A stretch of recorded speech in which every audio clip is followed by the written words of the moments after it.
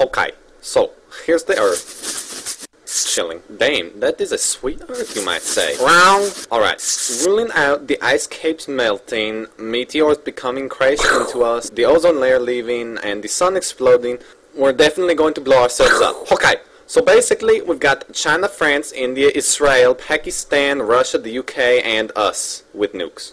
We've got about 2,600 more than anybody else. Whatever. Anyway, one day we decide those Chinese sons of a bitches are going down. So we launch a nuke at China. While it's on its way, China's like, shit, who the fuck is shooting us? Oh well, fire missiles. Then France is like, shit guys, we got the missiles, they are coming, fire our shit. But I'm left tired. Well, have a nap, then fire the missiles. Meanwhile, Australia is down there like, WTF, mates? India, Israel, and Pakistan launched their shit, so now we've got missiles flying everywhere, passing each other. Russia's like, ah, motherland! Then England's like, about that time, eh, chaps?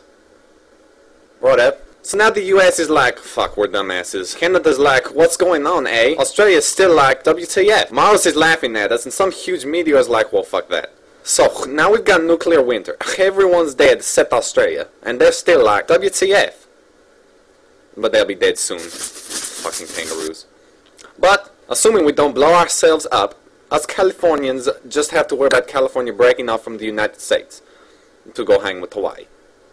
Alaska can come too. The end!